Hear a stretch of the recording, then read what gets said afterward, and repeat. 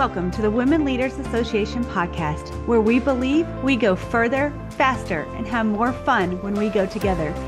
Be sure to tune in each week to hear an empowering message from the world's top women executives, trailblazers, entrepreneurs, and all-around fierce female leaders.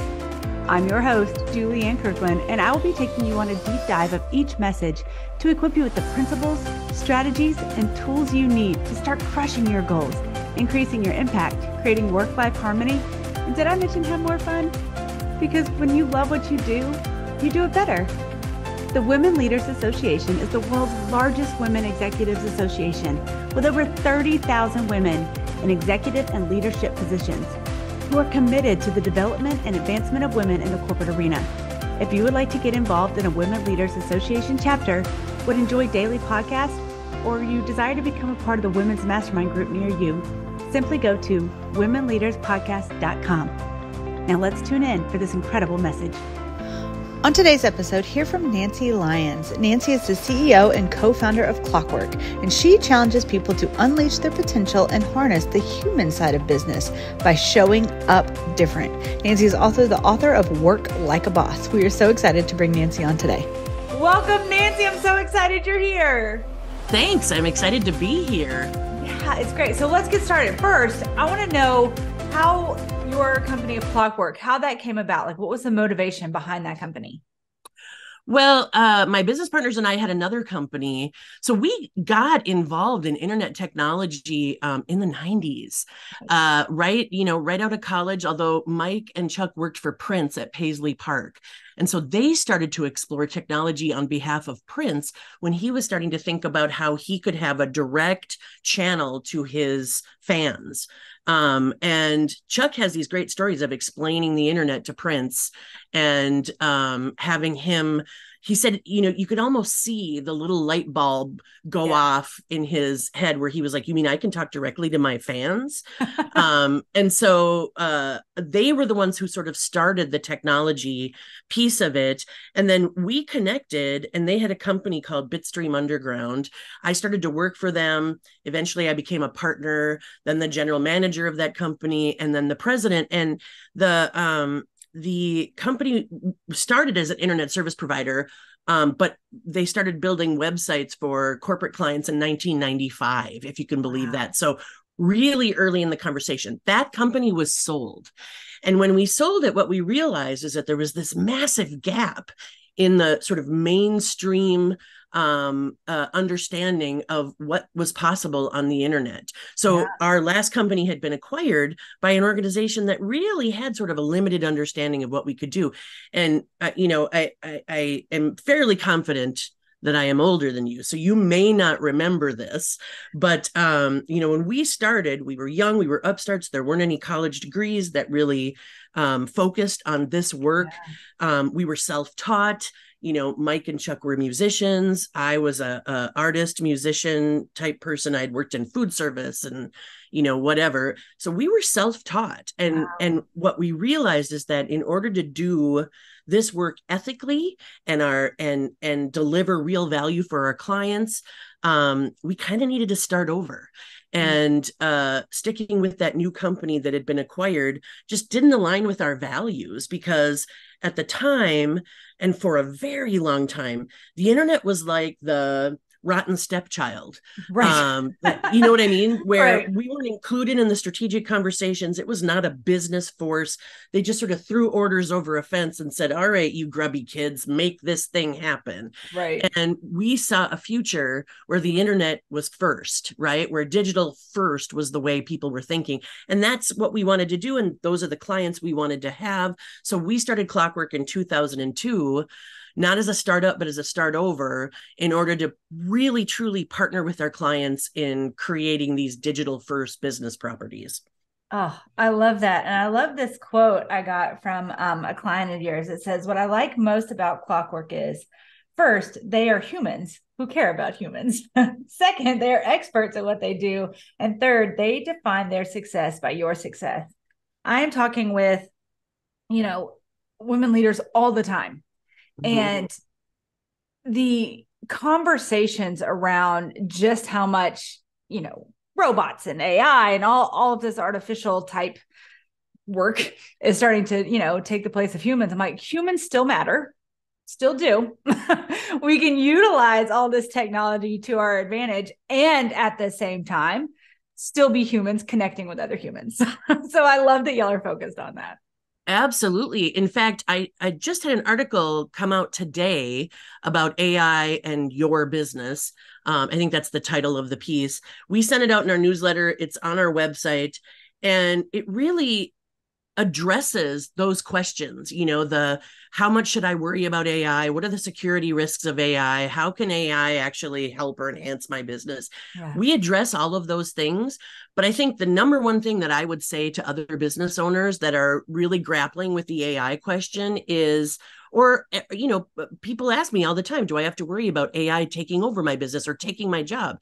And I always say, you don't have to worry about AI taking your job or really threatening your business, but you do have to worry about other businesses that are already embracing AI. That's right. So it's really about gaining a comfort with that technology and recognizing where it can enhance what you're already doing versus fearing it, which is sort of the history we have with tech, right? Like people fear tech and they distance themselves from it. And then they find out later on, it's not really going anywhere. And we might want to get on this bus. Maybe it's time. I think it's time. Well, it's so funny. I saw a meme the other day that was like a line of dominoes and, half the line had fallen down and there was a hand. And then the other half was still standing up. And it was like, what happened in Terminator was all the dominoes that fell down. And then the hand was like me saying please and thank you to ChatGPT. Truly. So yes. It's like still embracing it, you know what I mean? And like not fearing it and using it to our advantage. And I just thought that was really funny because so many people do have that Terminator like fear of technology. But, we can never replace humans. We are complex. We have emotional intelligence. We understand each other. We have empathy. Robots will never have empathy. And so I think it's just about remembering who's in control, which is what they forgot, in Terminator, which is what they forgot in Repo Man. That's the other one that comes up a lot. It's like, who's driving? And it needs to be us, which means we need to get in the driver's seat ASAP. Yeah, I love that. So, being a woman growing up in this field and having to be so self-taught, what has been your experience like fitting into, a majority male-dominated field? Yeah, I think we hear a lot about male-dominated fields. And, because they all were, right? We've all come up in male dominated fields because they all were. But I will say this one was particularly interesting because, first of all, I'm a woman, but I'm also sort of gender nonconforming in that I don't, we just found a bunch of headshots from when we were running Bitstream, and I was dressed just like the guys. We're all Gen Xers. We were all sort of, looking like slackers in those pictures. So we were all wearing flannel. It was just a sea of flannel, right? Yeah, it was pretty funny. We all had long hair and a sea of flannel, and it didn't matter if it was men or women. So I didn't really show up in those corporate conversations early on fitting the mold of the women that were accepted and invited into those rooms. So it wasn't even just that it was male dominated. It was also that I wasn't wearing the right shoes or the right suit or the right whatever. And, early on, I worked really hard, not necessarily to conform, but to bring the appropriate amount of substance to be taken seriously. So I had to know my stuff, right? Yeah. And that's what I tell people all the time. People say to me, how did you gain the confidence you have? Competence is the secret to confidence, right? Exactly. And so I will say it wasn't easy, but it was worth it. And now in my old age, I can say that I try to be a voice for other women. Like even right now in all of my speaking and writing and what have you, I often find myself reminding rooms of men what it's like to be a woman. Just last week, I was in a room, a global organization had a leadership summit and flew their leaders in from all different corners of the planet. And it was mostly men. There were about 3 women in the room. Wow. And when I told them again what I often share, how much harder it is for women. Women are bearing the lion's share of what's happening at home with children, with families.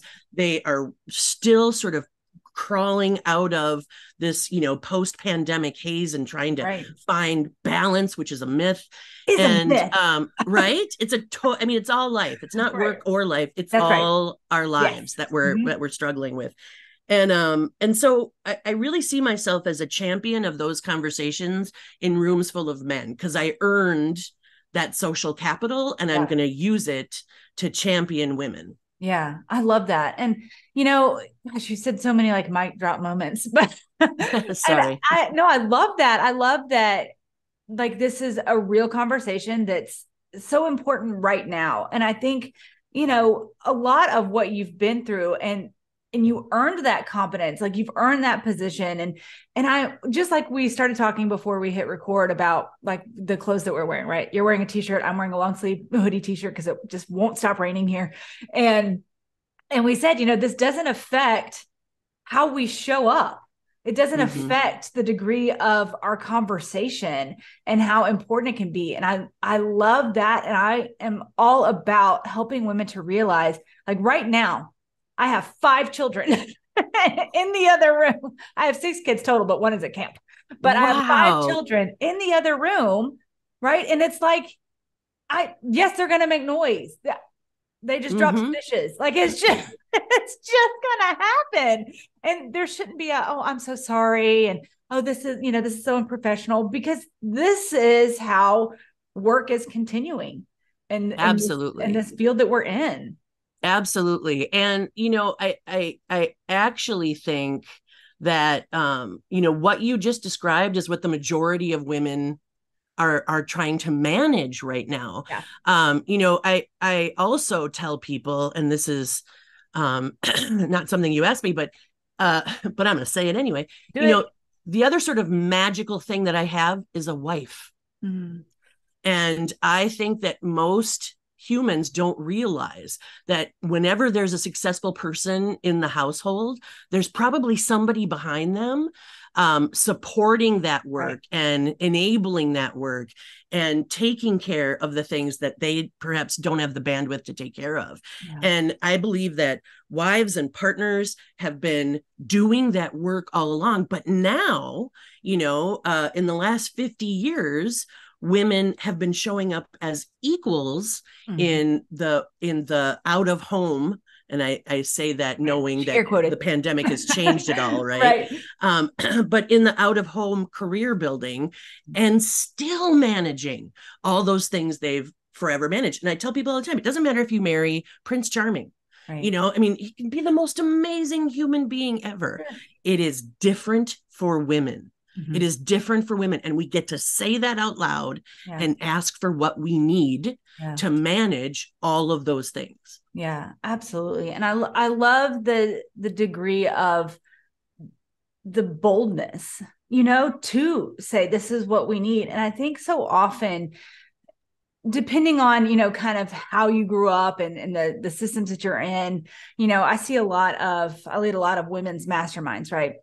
And we see a lot of fear and trepidation to come into those circles of highly influential women because of this like mean girl syndrome that happened back in high school that they're still hanging on to, and it's like that doesn't have to exist anymore. Like, we've got to start changing the conversations and being bold enough to say, you know what, this isn't what it's about. We can actually tap into our power and support one another and encourage one another. And like, that's why I love being in masterminds, because it's like you're in this whole posse of women who get it and who support you, and I love that.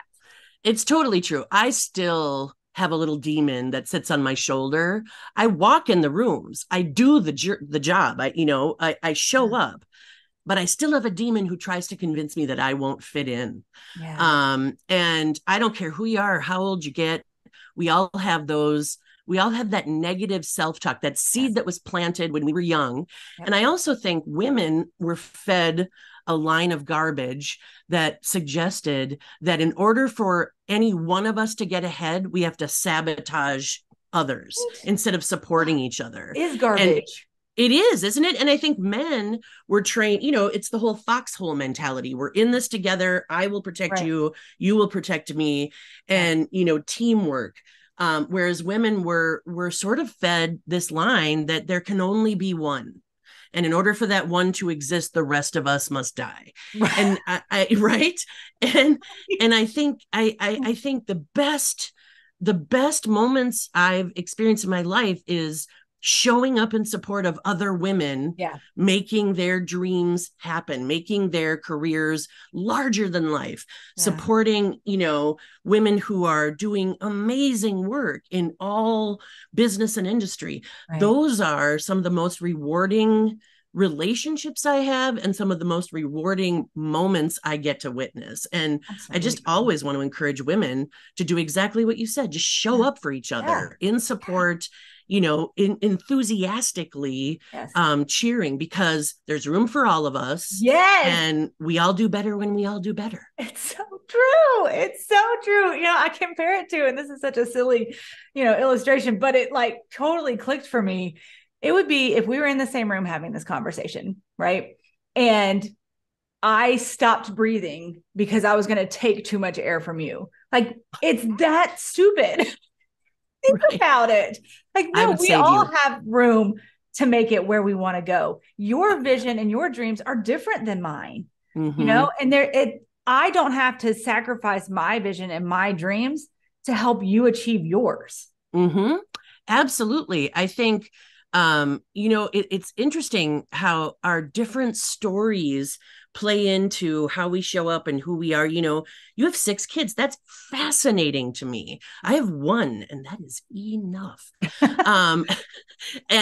But I think I always learn from people who have these different life experiences and who have different challenges and struggles and show up empowered not in spite of it, but because of it, right? Yes. Like the lessons you learn from those 6 humans that you get to shape would be valuable to me if I'm open to just, meeting people where they are and supporting their individual journey. Yes.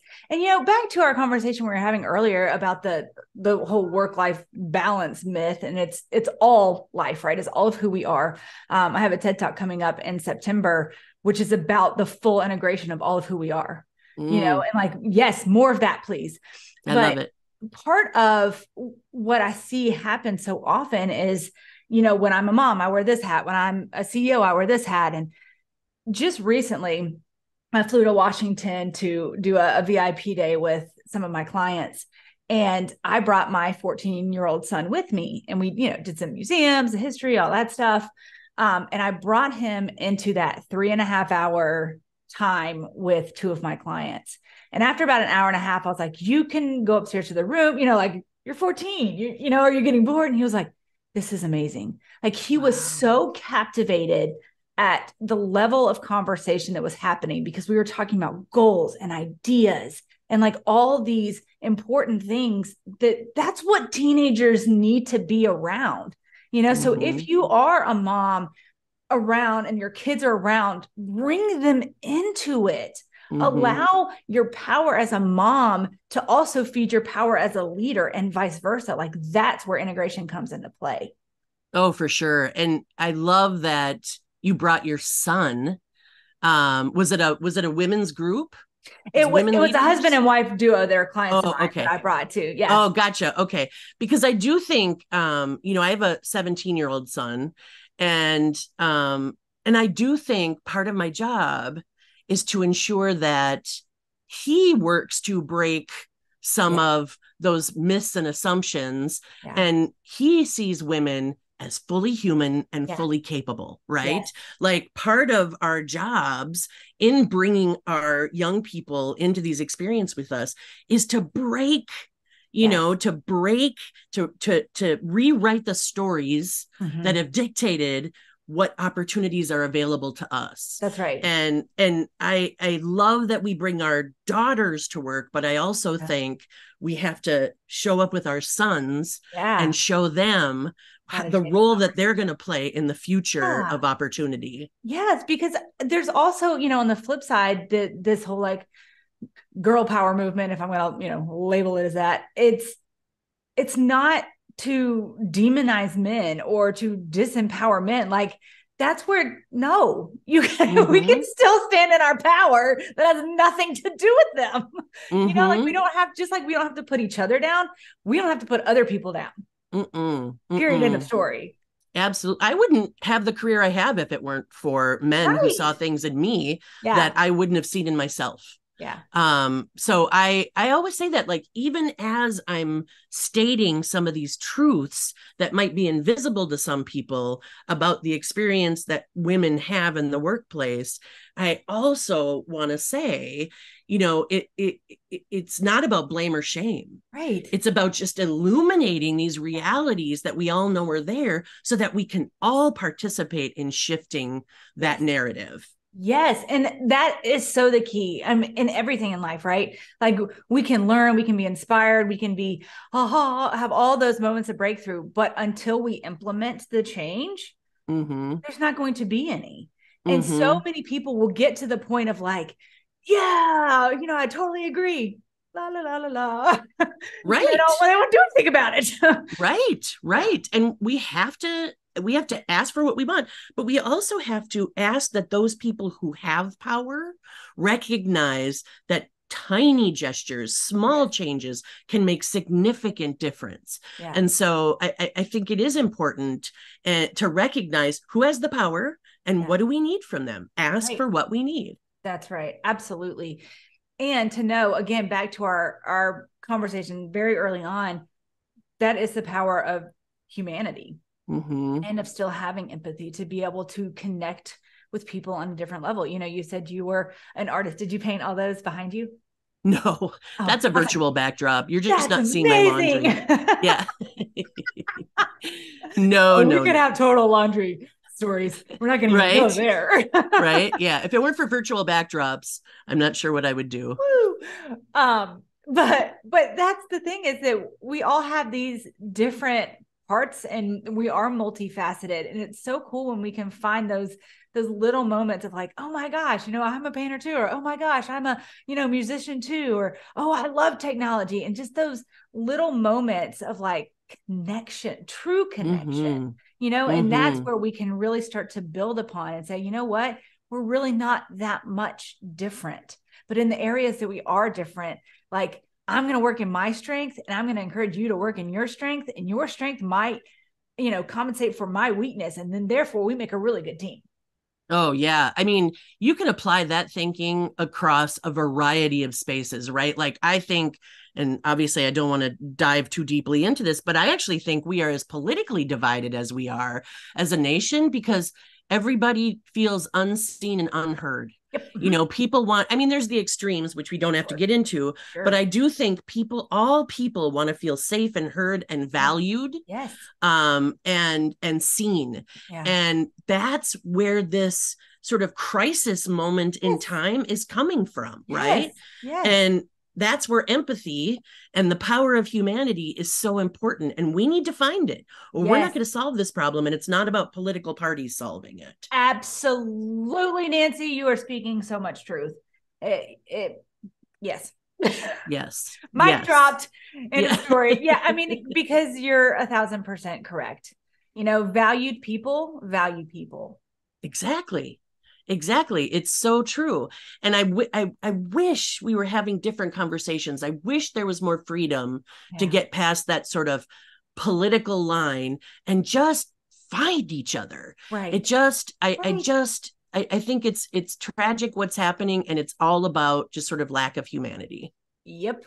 It's like, yes, let's focus on everything that we don't agree on. And that finds us. Like, are you kidding me? That's so stupid. Exactly. Exactly. And Oh, I man. maintain that all humans are good and valuable because they were born, Yeah. not because of their title, their set of accomplishments, not Right. because of how they show up in the world. It's Right. just They're because they're here. here. They're They're here. here. Yes. Yeah. Look at Valued. us. I'm coming to Oh, Georgia. Nancy, come We're on. BFFs now. Let's We're go start BFFs. That's what's let's go happening. start a, conference. Come on, Nancy. Let's do it. Let's do it. Because there is, and there needs to be more of these conversations happening. Mm-hmm. There does. There really does. Mm-hmm. Everybody is so, I mean, gosh, if you spend 5 minutes, and I have to limit my time on any kind of social platform Truth. because it's just like the extreme of everything. And you're like, no wonder the world is so confused because Mm-hmm. that's all that's being presented, you Mm-hmm. know, until Mm-hmm. conversations like this. And we need more. Absolutely. And we just have to make sure that we amplify them, and repeat ourselves, right? I feel like half my life is just about being redundant. It's like, Yes. where do I have an opportunity to say this again? Because Yeah. if we spark interest in one person and Yeah. they bring that discussion to their community, Yeah. we might be making change. It may be invisible for a while, Yeah. but I do think we have to say this stuff out loud. Yeah. And, it reminds me so much of being in school and especially in high school. And like, they just drilled into us, copyright infringement. Like you can't take somebody else's idea and, blah, blah, blah, blah. So I think some people still have that fear of like, if they heard this particular episode, right. And they're like, oh my gosh, this is such great conversation that it could be, infringing on, the copyright laws and blah, blah, blah, blah, blah by sharing this idea. And that's just simply not true. Like there are going to be people that only can hear this message through Nancy. There are going to be people that can only hear this message through Sue or Mary or me, and that's just how it goes. You have a voice, you have a story, you have perception that nobody else has. Like you are completely unique in who you are. And like that, we want to hear it from you, your voice, your perception. And again, to really empower other people to step into all of who they are and use all of who they are to make this world a better place. Because it can happen, Nancy. I believe it can. I just think we have to swirl toward rock bottom before we find ourselves wanting to claw our way out. Yep, we're doing a great job. And you know what I also think is sort of sad is that I have conversations like this and nobody wants to be there. Right. I mean, this is not, and to your point, I think the reason that these conversations are important in sparking other people's thinking and discussion and sharing in community is because that's the only way we're going to make change. Nobody owns a new direction, right? We all need to be part of it. Yes. And that's where that copyright discussion just sort of loses steam. Nobody owns a desire to be better. Right. We all need to push us towards better. Yes. Because if we don't, we'll never get there. Yes. And I've been, and there are, back to the mastermind conversations, when you are around people who get it and, you have these elevated conversations, because I've been in conversations with dear friends of mine, and they're, complaining about the president or whatever. And I'm like, wishing ill of the person or persons or whoever is leading our country, no matter what year you fall into. It's like wishing the pilot flying the plane that you are on. Absolutely. I agree. I absolutely agree. I may not agree with some politics, but I don't want anything bad or worse to happen to us, and I couldn't agree more. I want them to be successful. But again, I mean, I think there's also just sort of this fundamental lack of understanding of how these things work and how our energy plays a role in it. If we continue to just sort of repeat the negative stuff, then that's what we're going to attract right back. Absolutely. And I feel like we just have we have more power than that. We should be oscillating at a higher frequency than that. And I think, we have a responsibility just to push us in a better, more positive direction. All of us. I agree. Nancy, this has been such a great conversation. What is one last piece of advice that you would give to the woman right now who feels like I love this conversation. I love what y'all are saying. How do I start? What would you tell her? Boy, there's so much I would tell her. Call me. But I think, one of the things that I encourage people to do all the time, I mean, we have this language where we talk about manifesting the things that we want. Where do I start? Whatever. We encourage people to write business plans. And in those business plans, we make them think through every aspect of the business they want. I always try to encourage people to think about their personal plan, their personal business plan. Where do I start? What do you want? And really, the sky's the limit. What do you want? Sit down and think about what you want, articulate it in a way that makes sense to you, and then start to pull it apart into sort of tiny achievable milestones. I really believe that we have unlimited opportunity, but we have to set the course.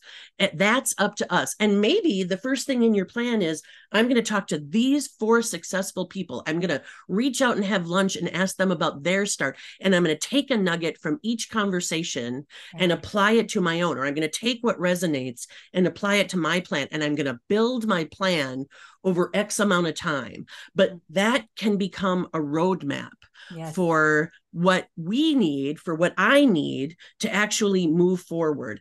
I think we spend a lot of time thinking about what if, or comparing ourselves to Instagram stories that aren't true, or, wanting more things because that's what social media tells us. But we don't spend the same amount of energy and time just really sitting down and approaching it in a super analog way, and being honest with ourselves about what we want and deciding that we deserve it, and then creating a roadmap to get to it. And I think that's a great way to start. And honestly, I think if you are thoughtful and planful, you can manifest what you want. Absolutely. I mean, that's so true. And I think also women especially are very clear with what they don't want. We tend to just go that way, but to really sit.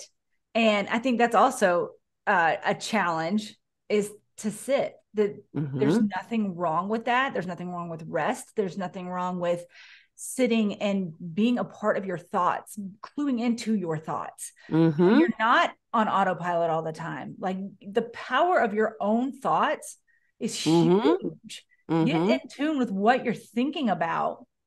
And really, like you were saying, write down, what do you want? And then start with that. Right. Right. I think it's so important. And you're absolutely right. Be still. Be still. Take some stillness, give yourself time to craft it, edit, rewrite. I think it's remarkable what you find when you give yourself space to find it. Yes. And space to fail. Absolutely. That's so huge. And I wish more and more people understood that it's like, who said failing was bad? I would like to, whoever originated that thought. And especially with women, right? I think women I think we've all been trained from a very young age that perfection is the only acceptable deliverable, whatever it is, right? Whatever it is.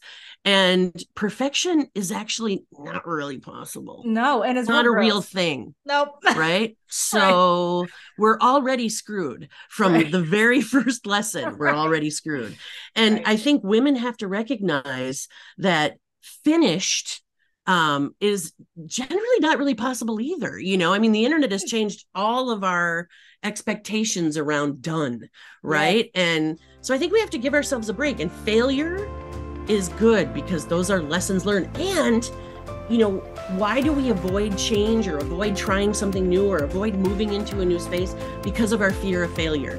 And yet any opportunity to push ourselves outside of our comfort zone is an opportunity for growth, as is failure. Right. You want freedom. It's on the other side of failure, my friend. Absolutely. That's a goodie. That's a goodie. Yeah. So good. So good. Nancy, this has been great. We need to be just best friends. Yes, we're going to do it. We're going to do it. I'm on my way. Don't be scared. Next time I'm in Minneapolis, you must call me. Yeah, I will. Absolutely. Absolutely. All right. Wonderful. Thanks for having me. Thank you, Nancy. Bye for now. Be sure to check out all of our show notes to see how you can connect with Nancy further. And if you're looking to get involved with the Women Leaders Association and find a chapter near you, head over to womenleaderspodcast.com. That's womenleaderspodcast.com.